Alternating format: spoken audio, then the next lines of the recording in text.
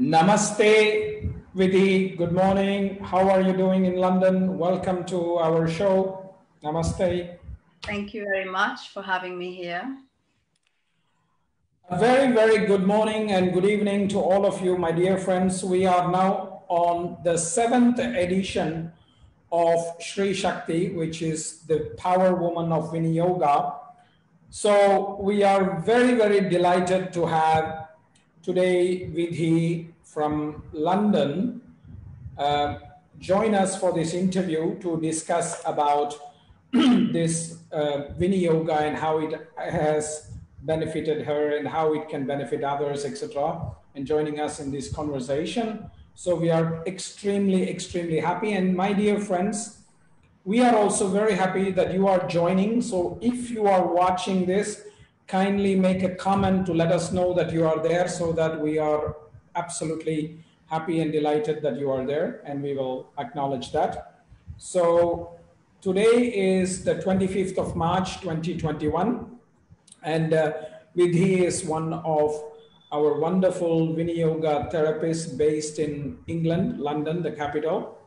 And she has had almost a decade of experience with Viniyoga, and she's originally from India, from Delhi, but now she's a citizen of the United Kingdom, and she's doing amazing work there with her research, which we will come to in a little bit. And we are very, very happy that she's a wonderful and excellent representative of the Viniyoga tradition. So welcome, Vidhi, to this show, and let our viewers know how you feel, and we'll start. Thank you so much for having me here. Before I start, I would start the session with a chant, if that's okay. It's perfect. We are all delighted if there is chanting. So please go ahead. It's Shraddha Suktam. So if you know this chant, you can chant with me in your own homes or wherever you are.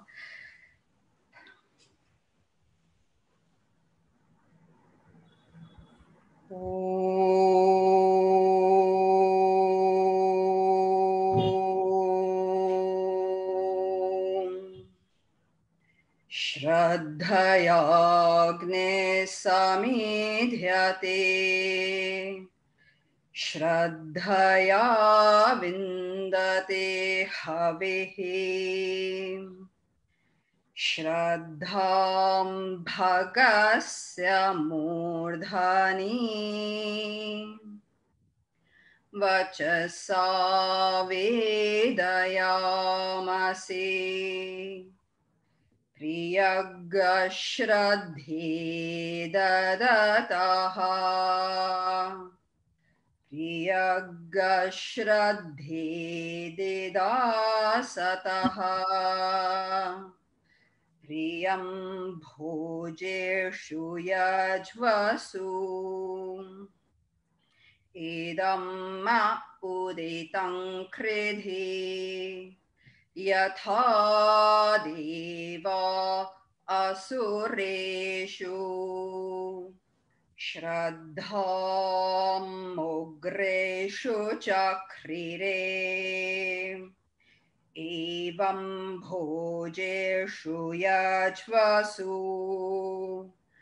Asmakamuditam kridhi Shraddhan deva yajamanaha Vayurgopa upasate Shraddha gung hridaya yakutya Shraddhaya huyate havehi Shraddham pratar havamahe Shraddham madhyantenam pare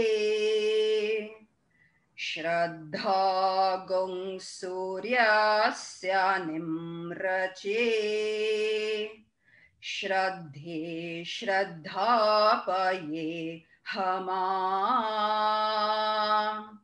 Shraddha Devana Devaste Shraddha Vishwamidam Jagata Shraddhaಂ Kamasya Mataram Havesha Vardhayamasi.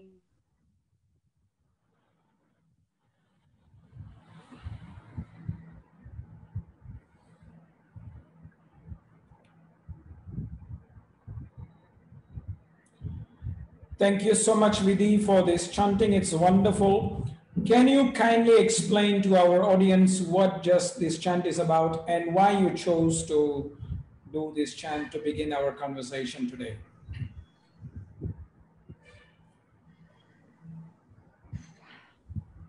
Let's say this was the first chant that facilitated my,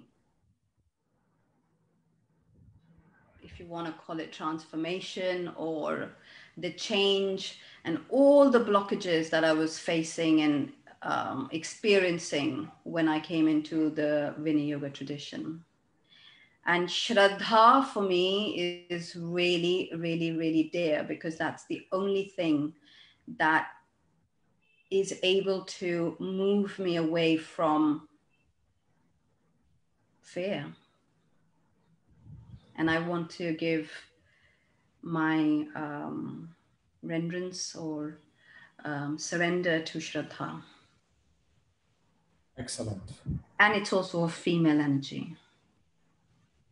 Absolutely. Shraddha is definitely a feminine energy. And it's also the name of my wonderful daughter, which my father named. So it's very, very good that you chant, so I can also remember my daughter. So Vidhi, tell us a little bit about how you were drawn into the Viniyoga tradition first, and what has sustained you all these years now. It's, I think, a decade since you came to the tradition.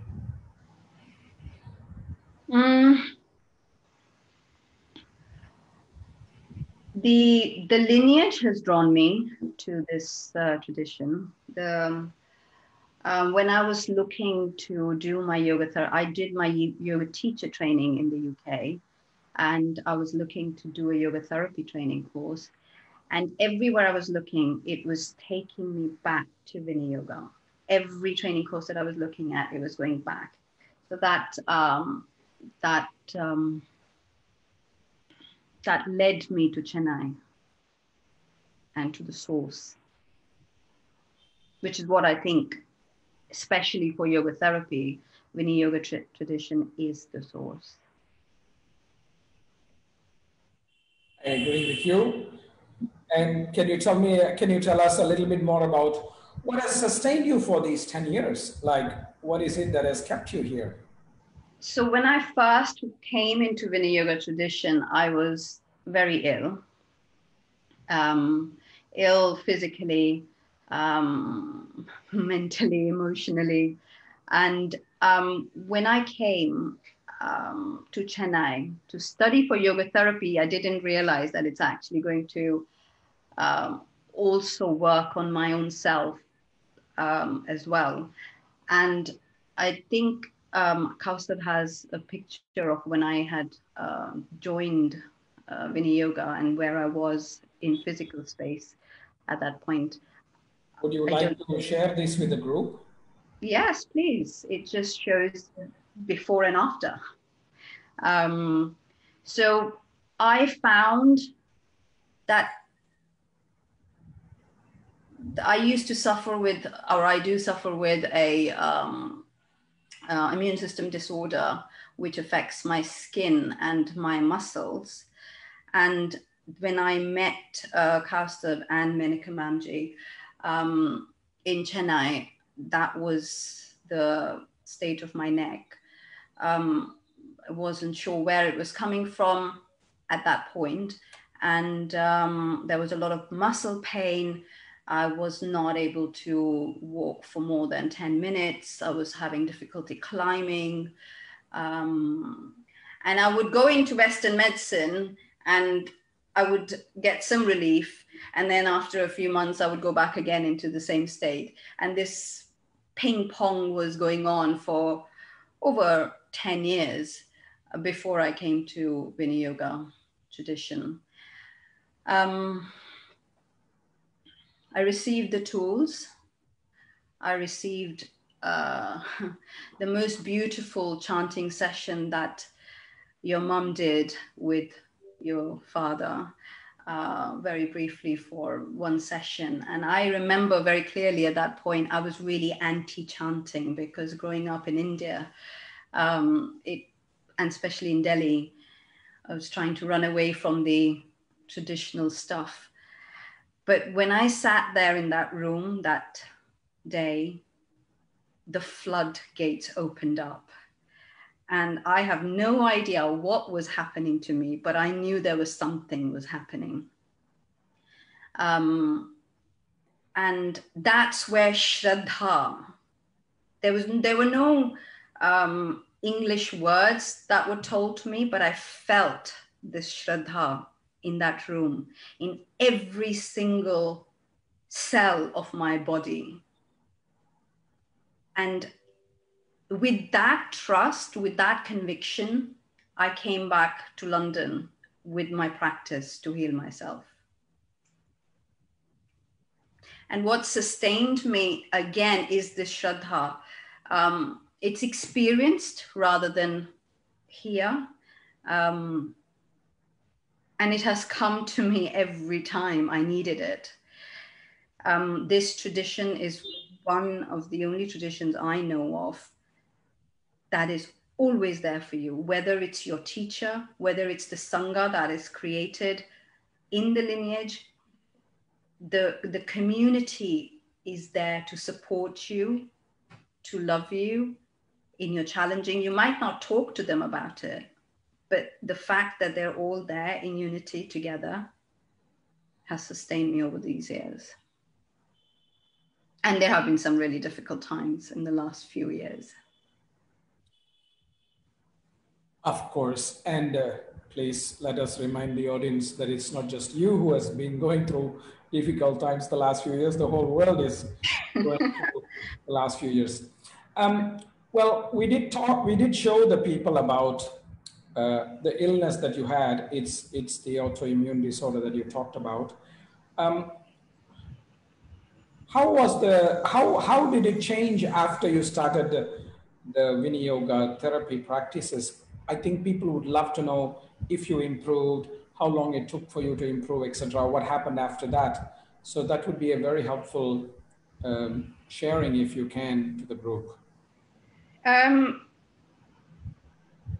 So what happened? I think the part that led to my healing was the starting point was the Shraddha. But as I was going into my time with my practices, there was a lot of opening up that was happening, and I needed strength to cope with it. I needed courage to carry on, because whatever I was seeing, the mind has an ability to fool yourself with things that you want to believe in that will keep you in this victim mode. Illness brings a victim mode in you. And sometimes it's really weird. You don't want to be ill, but you want to be ill because it's comforting that it's what you know, it's the pattern that your body knows. And to move and to accept that you are being a victim and there's another way. The teachings came into play here. The teachings, this lineage is, and this is what I loved about this lineage, was that every single thing that was taught to us, whether it was for yoga therapy training, whether it was for your own personal transformation, it was rooted, absolutely rooted in theory, absolutely rooted in the scriptures and in the teachings. And one person will say something, when another person will say something, but scriptures are there. And that authority really helped me to see the light. I think in one of the other sessions that you had, it was told that Yoga Sutra is the Amritam of life. That totally resonates with me. I still have an app of Yoga Sutras in my phone, and whenever I'm in need, whenever I'm in trouble, whenever my wounds are being dug by somebody, I look at it and I bring that teaching out to remind myself. So from victim, I think it took me to empowerment, to say I am not a victim of my illness. I am me, not my disease. That's great. That's great. Thank you so much. And if I have to extend this conversation a little bit, which I think is very, very important, that you are a good example and a role model for many, many women there as well. And, you know, you are a single mother and you are balancing both your personal life, which includes a lot of challenges being a single mother to 2 children, and also your professional life, which we will come to in a minute. How has yoga helped you balance these roles? Because today there's a lot of single mothers who are struggling to find balance between their role as a mother and their professional career, and somehow they need to find a space for yoga, perhaps, that may help. So maybe you can share your own journey about this, which is, I think, very, very good. I don't think you need to find space for yoga. I think yoga is in every part of my life. It's how whoever is joining this journey should think of it. It's not a boxed thing, just like an illness is not a boxed thing. Yoga is not a boxed thing, and it goes through the entire spectrum. But how yoga helps me to deal with my challenges and my wounds, in that respect, it helps me to know, and it gives clarity. It reminds me constantly and gives me clarity. What is the purpose of me, for me as a mom, as a professional, as a caregiver? And it's constantly reminding me that you may get distracted here and there with other stuff and with all the challenges that you get, and you can get off-centered. But yoga is the one thing that does bring me into this alignment of what I'm thinking, what I'm feeling, and what I'm saying are all in unison, and that are aligned with my purpose. That should be aligned with my purpose. And when I go off, I get reminded by my teacher, and with the teachings that connect to that dharma, connect to that clarity, connect to that purpose that you're here for. Why is it more challenging for women in today's society compared to men? What's your view? Because I can't offer that view because I'm a man, but what's your view? Because it is a fact. I've seen so many of my students who are women who struggle. I've seen you, but of course, you have faced it very well, and you're facing it very well. But it looks like it's a much greater challenge for women than for men. Why is it that? Why is it so? I think this is not for everybody, but most everybody who bear children, because naturally we're the providers for children, care providers for children, you tend to take that role as your priority, and then you give up your other means of fulfilling yourself, like earning, financials. And as a mother, why it becomes so challenging is because then you find yourself in a place where you're given up.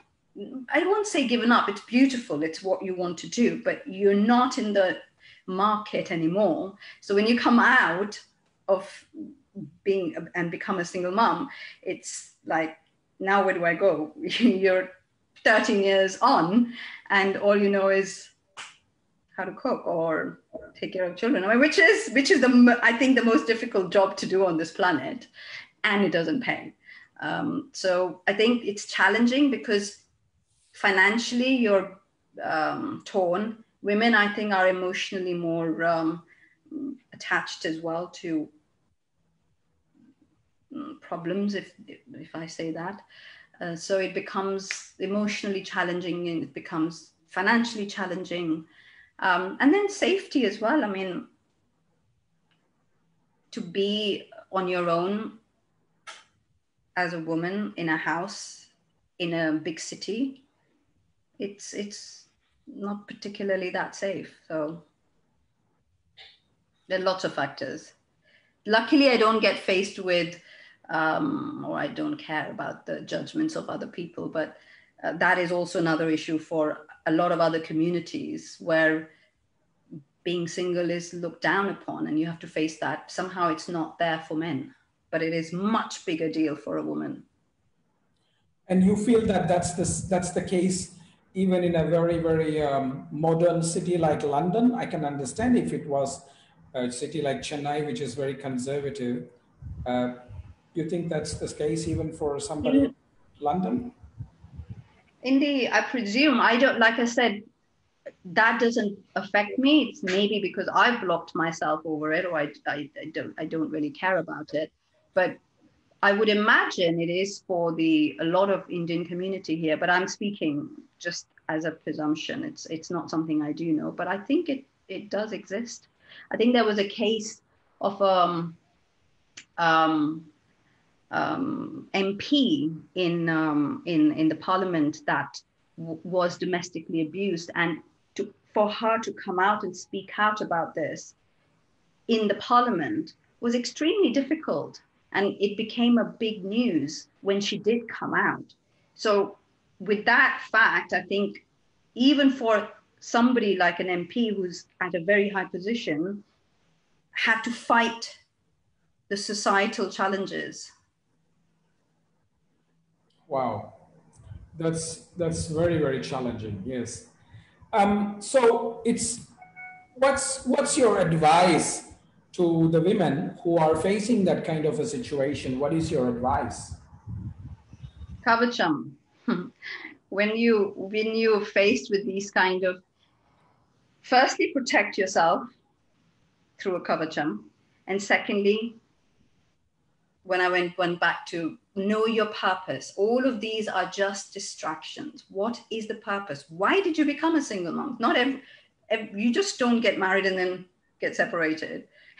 That's not, there is a reason why there is a separation. So if your reason is pure, like that you're fulfilling your dharma, let's say to protect your children,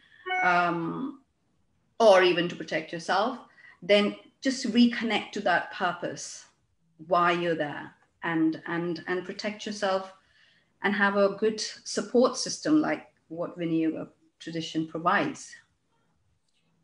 So can you tell the people who are not familiar with Viniyoga, what is it that the Viniyoga tradition provides? Safety. Number one, it provides safety. And as a woman, I can say that confidently, that it provides safety. It provides a container. It provides support. And it provides a woman to be courageous to face those challenges because you're feeling safe, because you're feeling contained, and because you're feeling supported. And then you have the teachings with you as well. What is unique to the Viniyoga tradition in your view when compared to, let's say, other traditions that you have probably have in England. For example, you said you did your teacher training in England, so you probably have seen the yoga market there. You are dealing a lot with the yoga market today as well, because you're working as a yoga researcher and a yoga therapist. So what's the difference, or when you compare the Viniyoga tradition to the other kinds of yoga that is there in the market, what's unique? I think there's no faff in this tradition. It is pure and honest. It's embedded in a theory. It's embedded in the scriptures. It's the roots. I feel the difference between other schools and this school is that this lineage is the root. It's firmly grounded. It's stable. The other schools come and they float about. They're more bothered about I don't know. It's again, these are all presumptions, but I can only go with the experience of the other schools that I've gone to. I just felt that it's they're not rooted in theory. They're not rooted in lineage and the scriptures, which are like thousands of years old. So, which is one of the challenges I'll talk about when I come to my professional world. Sure. What about this idea that you talked about, that Viniyoga provides you the teachings and the teachings hold you, etc. One of the things that we are emphasizing a lot in the Viniyoga tradition is the relationship between the teacher and the student, whereas this is not really so much emphasized in most other traditions. And there are some people in the Western world who are even saying that yoga should go beyond the lineage or beyond the guru. What is your experience about it? What is your feeling about it? I think it's all rubbish. If you don't have a container when you're going through personal growth and personal transformation, if you don't have a mentor to guide you when you're going through professional stuff, challenges, it's how would you know? How would you assess where you're going? And the teacher and student relationship gives you that mirroring of who you are. And if you're going on because you can't see your own self a lot of the time, you just fool you. Like I said, mind fools you. So it'll only go with what is comfortable. But if you have a mentor, if you have a teacher, then you can recheck whether you're actually going off tangent or whether you're in the right path or not that you started. But this is really important. The reason why perhaps all of the traditions are saying that you have to go beyond the teacher-student relationship is because I don't think they want to be a student. To be a student, you have to be open. You have to let down your ego, your asmita, to receive what is coming. So I don't think they want to be student. They just want to have the hat of the teacher all the time. It requires a lot of courage. That's very true. That's very true. Another thing that I want to ask about, and I think this is also related with the work that you will do, which we will discuss in a moment, is that many other traditions are emphasizing on standardizing everything. Like if you go to an Ashtanga yoga class in London, New York, or India, or Mysore, or Australia, it's the same series that is taught. We don't do that in the Viniyoga tradition, not just across the cities, but even in the same school, in the same teacher, when they have different students, we don't teach the same thing. And even for the same student, we don't teach the same practice every time they come. So what is your view on that, and what is your experience about it, especially as a woman who has been through a lot of changes in your body as you're transitioning through your life? How does this resonate with you? I think this is what resonated the most about this tradition for me in terms of practice was that it was always evolving for me as my context was changing. I had a different practice. But there are a lot of subtle elements to that. Is when you do get a new practice and when you don't do the same thing, firstly, like I said, mind likes to get comfortable. So firstly, you're challenging your mind by getting a new practice because the breath work changes, postures will change, focus of meditation would change. So it has to adjust and learn to change on the mat so that when changes happen off the mat, you can apply those. Standardizing everything does make it just mechanical to me. And you can fool yourself with it. In terms of even work, if I've been asked and I've been told this problem that you'll be more, when I'm doing my research, like we need standardized protocol. We need, it's not as cost effective to change. But the one thing that my patients said to the researcher, an independent researcher, was the reason why they followed yoga therapy practices was because the therapist took time to draw each practice for her with the week that they had gone through. So it's so attention to detail that you give. And in that attention to detail, the care begins because you're getting that care. So the care response starts happening, whether they've started practicing or not, just the receiving of that care starts the healing process. That's wonderful, and that leads into the conversation about your work. Tell us, what is it that you do? What are the things that you do? Because I think you do a few things in your work with yoga. Please let us know what you're doing and how Viniyoga tradition is helping you to do this in your job. So I am a yoga therapist, firstly. So I see students, patients, people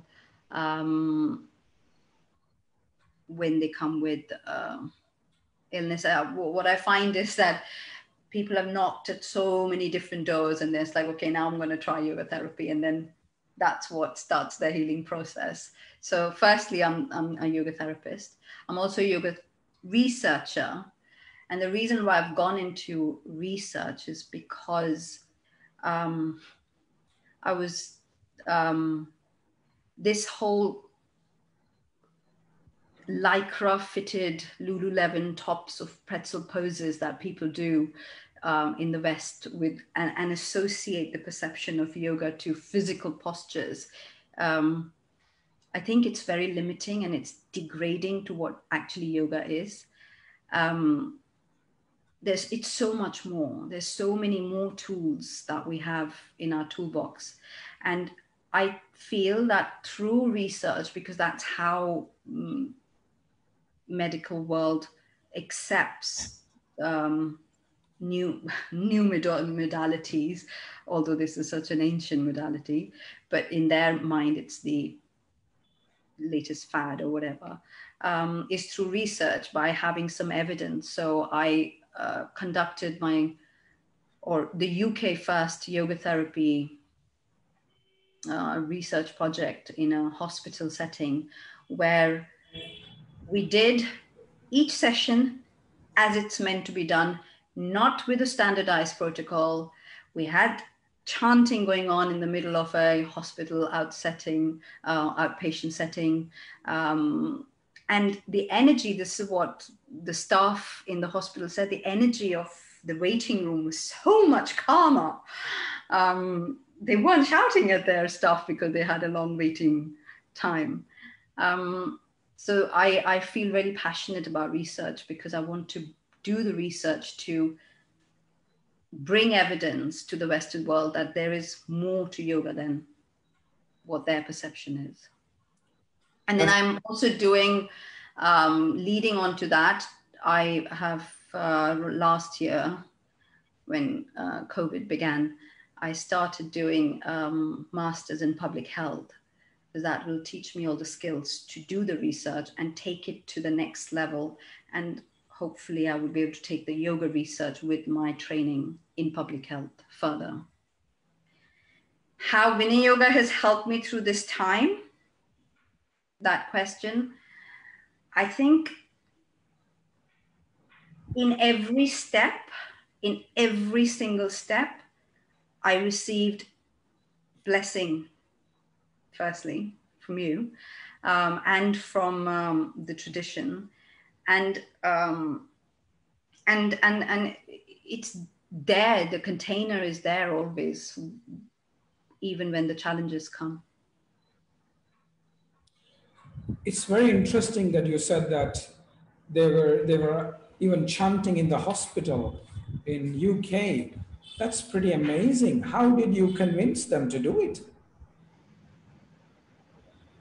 I didn't have to convince them. Even in Chennai, I cannot go to a hospital and chant. They would kick me out.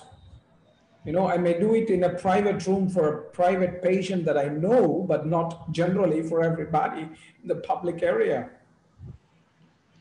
I think the reason why I was able to do it was because there's a white coat syndrome in people who are ill.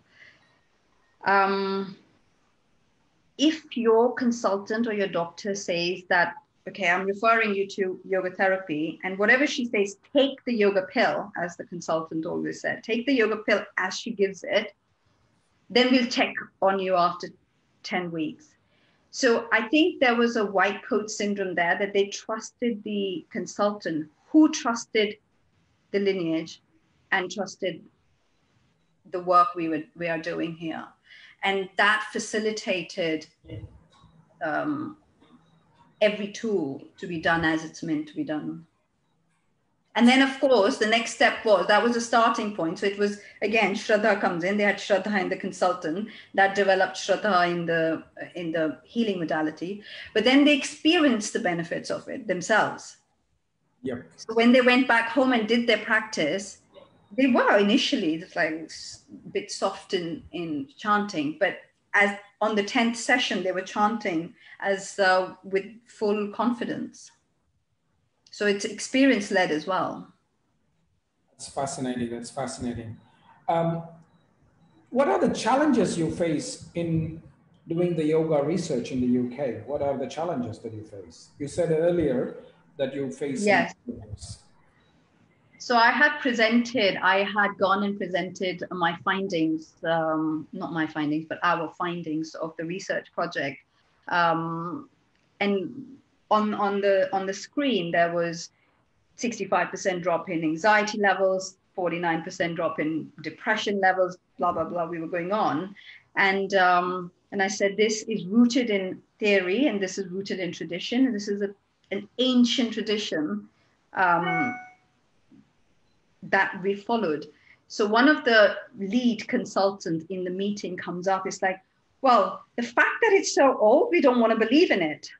We want new knowledge. The challenge that I was facing was that the Western medicine thinks that ancient means outdated. It's gone. It's not meant to be followed.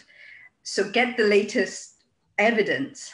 But I think it's ignorance-based medicine, because just because they haven't got curious about the benefits and they haven't evaluated, it doesn't mean it doesn't exist.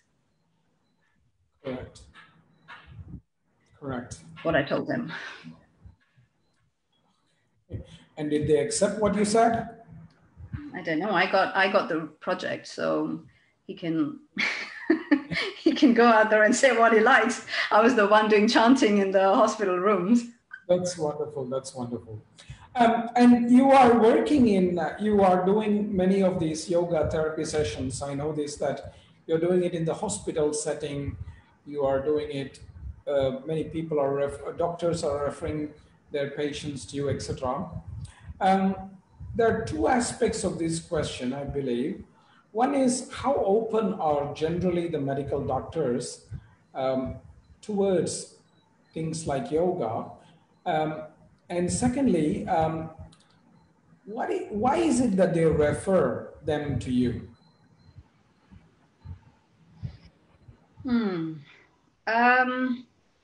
So I think it's quite clear to the yoga Western medical world that there are loads of benefits of yoga. They know that.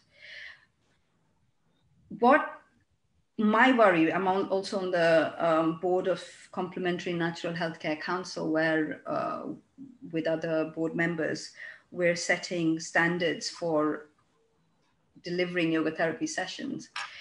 I think there's a difference between fitness yoga and yoga therapy. And the Western medical world, I don't think they're educated enough to know that difference yet. And that is what I see as a part of my work here, is to educate the Western medical professionals that there is a difference between, if you're completely fit and healthy, then you can go to the Bikram yoga class if they want. But if you're ill, then you need yoga therapy, which is yoga chikitsa. And again, in the theory, there is a clear distinction, even in the scriptures, about that. Why do they refer to me or to our tradition? Is, I think, when they see their patients changing, and one of the comments of what participant of the research study to the consultant was, I can manage my illness now. And apparently this was a really big deal for him, because he's a consultant in chronic illness. For him, his patient coming and telling him, I can manage my own illness, is a big deal. So I think as the consultants and doctors are seeing the changes within their patients, they're developing that faith and the shraddha in the yoga therapy work that we're doing here. That's great. That's great. I have another question that may be a bit personal, but I think you can manage it very well. There's a lot of pressure on women, especially because of the media, to look a certain way. I've asked this with other women as well. And therefore, this concept of this body image is a very important aspect in today's, let's say, psyche, people's psyche. And many, many problems arises from that for the young girls. And the age is becoming even more younger and younger. Like I recently read a statistic that girls less than 17, about 17 and below, 75% to 80% of the girls in the US were not happy with their body images. Now, you are mother to two girls. How is the conversation? What kind of conversation do you have with them? Do they care about it, or do they not care about it? How do you manage this? What do you talk with them? How do you manage this? I think it's a lot deeper question, and I'll try to be succinct about it. But body images comes from fear. So when I'm addressing this issue with my daughters, who luckily, touch wood, they don't have that issue, right, at least till now, is to be comfortable, to remind them to be comfortable with who they are. Trying to be someone else is what the problem is. And if they can't fit with the trend, then they get scared. And for me, I think with children, and is to give the tools and facilitate them to develop this sense of empowerment, this sense of courage to be different if they want to be. or be happy with what they have, and have a feeling of being blessed with a healthy body. I think the tools of yoga and Yoga Sutra says contentment and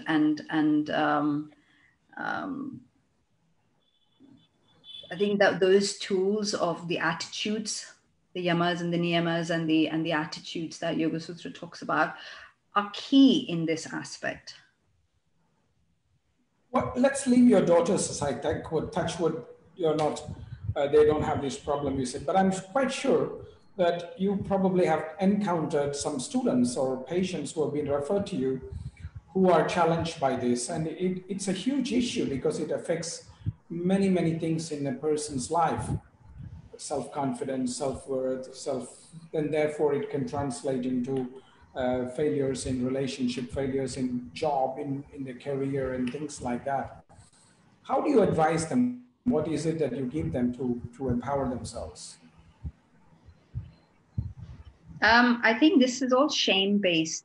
A lot of education now is shame-based, and that drives this fear. The tools that I offer to these students, firstly, is my work with them would be to build on their confidence. So I think one of the tools that really, really, really works in this area is chanting. To be able to speak and to chant a foreign language requires confidence. So if they're given this practice on the mat, which is in a safe environment in their own room, they're able to slowly, safely build that confidence. I don't have words to explain how the process happens because I don't know how the process happens, but it's practice, it's tapasya, it's swadhyaya, tools of swadhyaya that helps them, and then Ishvara Pranidhana that surface in developing and taking them from this feeling scared to not be able to fit to I'm going to do what I believe in. It's great, it's great. I have one last question for you. Is yoga more suited to women or to men? Because if you look at today's yoga market, it's mostly women, and traditionally it was mostly men. So that's why I'm asking you this question. What is your view about it? Is yoga more suited towards men or is it suited towards women? I think yoga is suited for anybody who's got a mind. Because yoga is not for the body, it's for the mind. So if a human being has got a mind, it's suited for that, whether it's a man or a woman. But I think the reason why it's more now towards the women is because it's taken this perception of, I think people get confused with yoga as stretching, which because naturally the female body is more flexible than a man's body, they tend to go into that. And also, of course, then you can break it down which tradition they go to. If they're going into Ashtanga, then it'll be more of a stronger type of, physically stronger type of a woman who would be attracted to that. But I don't think it's gender specific.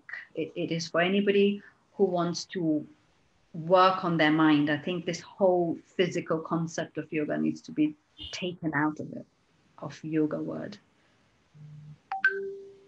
And because you say that yoga is more about the mind, do you think that could be one reason why more women are doing it? Because women are much more comfortable, I feel, in my experience, to look at themselves, and that's why they are often, statistically also, there are numbers which say that women approach doctors and counselors much more earlier than men do. Men wait for the last minute when everything collapses, and then they are saying, okay, fix me,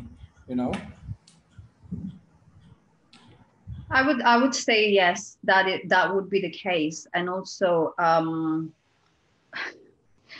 the men they're gonna kill me, but I think women have less egos than men do. So when you're faced with a teacher who's telling them the truth and it's hurting the ego, I think the women are more open to receiving that than men might be. I don't know, but that I'm being not fair on men. You are walking on very delicate territory, but I think in general, I think there is a point to what you are saying, uh, although there may also be some kind of exceptions as well, which will always be. But my father would agree with you, because my father always used to make this statement, and this is my father's statement, not my statement. He would always say that the big issue that dominates the men is the ego, and the big issue that dominates the women is jealousy. This was his view. Whether it's right or wrong, I don't know. I have not done a statistical sample for that, but it somehow falls into what you are saying, if you know what I mean. Maybe that will be my next study. I think you should do that. I think you should do that and see how genders respond to yoga, because it is quite an interesting topic, especially today. A lot of people are thinking about these kind of gender issues are becoming more and more in discussion today, you know. So you should do that. You should do that. You should do that. I did say that that was the last question, but I still have one more question that I would like to ask you, is that a woman's body changes a lot when she's young, then she's a mother, she's going through menopause. There's a lot of changes that go through the woman's body. How does yoga, say for example, in our tradition, the Viniyoga tradition, resonate with that? Like, what is it that Viniyoga offers to these changes of the woman's body? I think it's a very important point. I think the fact that I remember there was a book that your father had written about his father, and in that he had mentioned that in the Raj time, British Raj time, I think women were not allowed to learn yoga in India. So, which is really fascinating, because previously, before your grandfather came into the picture, the health of a woman was not respected. But I know that with T Krishnamacharya coming into Sri T Krishnamacharya coming into the focus, he started teaching chanting to women, which was totally unheard of in those times, because he believed that the health of the woman is the most important thing to carry on the lineage, to carry on the next generation. Because if the health of a woman is not in good health, then how can the next generation be there healthy? So I think that philosophy is there even now. I see Medika Ma'am teaching chanting, and the way she teaches, it's so empowering towards women. The way you teach is empowering towards women. You're giving the key, the control to them to take care of their health. So I think Viniyoga tradition empowers a woman to accept the changes and be comfortable with those changes as they're evolving. And because you're, again, like you said previously, we change practice all the time as you're changing. Your body's changing, your practice changes, your context changes, and you evolve with who you are. It's absolutely remarkable that my grandfather in those days opened the doors of yoga to women, because in those days, very, very, very few people were teaching yoga to women. It was the what do you call, cultural, societal norm of those days. But he broke these norms, and some people even challenged him for breaking these norms. And he said, well, let's debate about it if you are interested. And they never came to debate because they knew that they could not win that debate. But it's absolutely essential as well that we take care of everybody's health, not just man or woman. And hopefully these gender discriminations are reducing further and further so that we can have what Krishna says, samatwa, balance between every gender that we have on this planet. So that's great, that's great. And I'm very, very happy that you participated in this. If you would like to share some thoughts or advice or just some feelings to all the wonderful ladies that are listening to you today, because there are lots of ladies I see from the comments. Actually, I see mostly ladies. I only see one male. Mr. Solanki is the only male. All the others are female. What would your advice be to them? What would your message be to them? Maybe there is one more guy or not, two more guys. Yeah, so it's mostly are women. Yes. Where is Philippe here? Is he not watching? Or are you thinking he's... I don't see Philippe. He's not sent a comment, so I don't know if he's there. What is my message for women? Girl power! No, seriously, that is serious. Just be who you are. Respect yourself. Everybody will respect you. That's all I can say right now, but there's lots more, but I can go on then. That's wonderful, that the concept of respect, because I think that is the biggest obstacle for many of us today. We don't respect ourselves, and that's why we don't respect others. And somehow when people misunderstand arrogance as self-confidence and self-respect, which is where the line gets a bit confusing for people. But it's a very good message that you have shared. My dear friends, please respect yourself so that you can respect others. And with this, I have one more thing, can I say? Please. And be honest with yourself first. Yes. This I tell all my students all the time, because for us to move forward in the path of spirituality, honesty is very important. Integrity and honesty are very important. Even a small lie, we must not say. As much as possible, we must avoid telling a small lie as well. Or even thinking. Yes.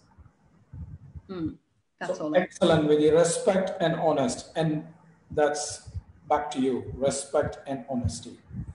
Yes. Namaste. Thank you very much. Namaste, friends, and thank you for being here today. And in a couple of weeks, we will have our next interview, and watch out for the announcement of the same. Thank you, everybody. Thank you so much, Vidhi, for sharing your time and sharing your wonderful thoughts. Thank you. Namaste. Namaste.